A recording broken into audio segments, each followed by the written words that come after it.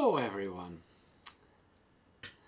Two youngsters in the RE class were overheard exchanging notes on their progress. One announced proudly, "We're up to original sin."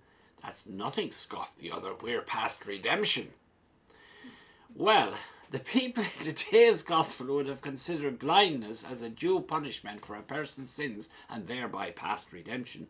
Remember the story of the man born blind in John's Gospel, when the people asked Jesus, "Who sinned, this man or his parents, for him to have been born blind?" Jesus emphatically reassured them that neither he nor his parents sinned, and even if they did, in God's eyes, no one is beyond redemption. The people today were in for a surprise when Jesus heard the cries of the blind man and called him over. Now, you remember on another occasion, Jesus called Zacchaeus down from the tree. He also was a man who felt unfairly targeted because he was a tax collector. I'm sure that's one of the reasons why he hid up the tree.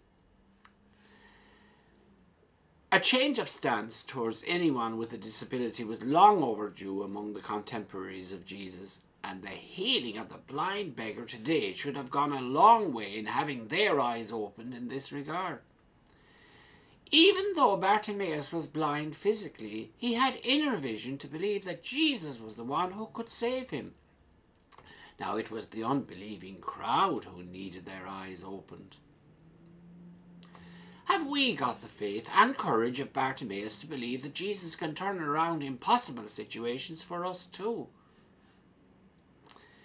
We too may need to face up to our own slanted way of thinking in this area. Our upbringing and background might have programmed us to think of people with a disability in a way which could easily be un-Christ-like.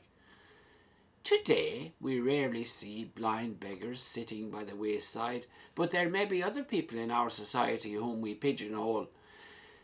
They may have somewhat weird patterns of behaviour or unsocial habits, or come across as eccentric or odd, or have some physical defect.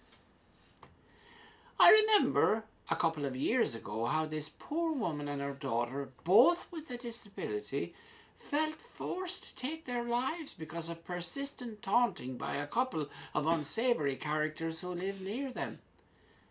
And they say that such crimes are on the increase. Real love for a person will entice us out of our comfort zones and reach out to people whom others may want to shun, as in the case of the blind beggar Bartimaeus. And just like in the time of Jesus, people often justify their coldness and lack of love by half blaming the person for their own predicament. Now that gives them a very good excuse for doing nothing.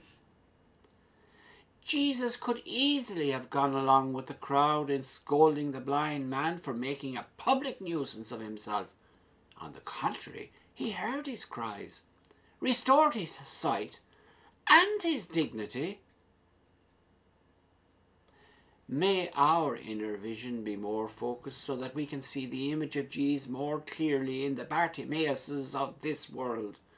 Faith like his will save us too.